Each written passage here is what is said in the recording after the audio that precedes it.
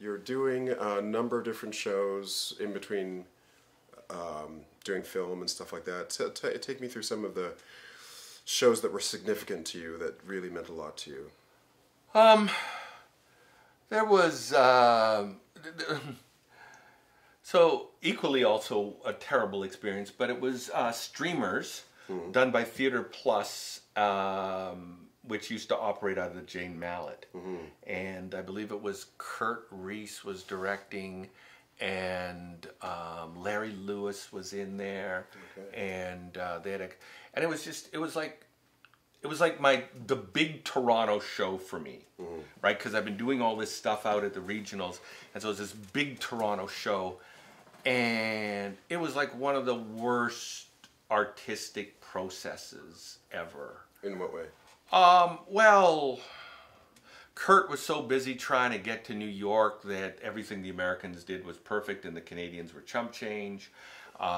They had two guys up from the States. They had done two different productions of the play, one in Washington, one in New York.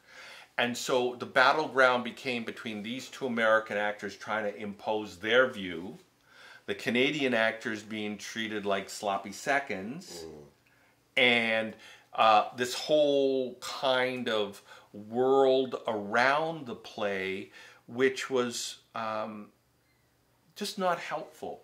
And I mean, it was a classic example of, I mean, David Rabe, you know, is not a black guy, but he wrote a couple of really great black characters.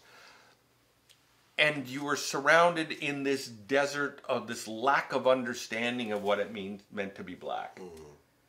And it's being done in Canada, and it's a quintessential American play about the Vietnam War. And it just, let's just say there was an incident in the dressing room where I had my fist like this, and I was coming off the table to deck Kurt, and Larry Lewis grabbed and was like on my arm holding me down. Could you say what he said, or can you say what it was about? Or? We had done a run through, and there was a bunch of people, just people, strangers in the rehearsal hall. And so we went out for drinks that night, and we're talking, and I happened to say, I don't know who those people were. I wish we'd been introduced.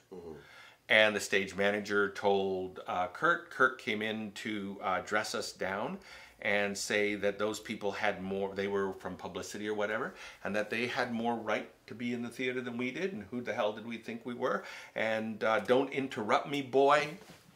And I came off the deck. Okay. Okay.